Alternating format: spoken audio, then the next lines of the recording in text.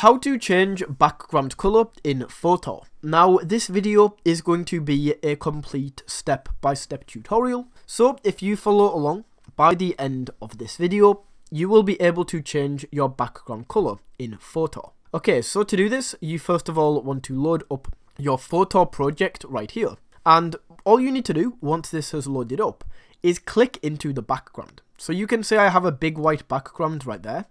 Just click into this, and then if you look very closely in this bar at the top, you will see that we have an option for color.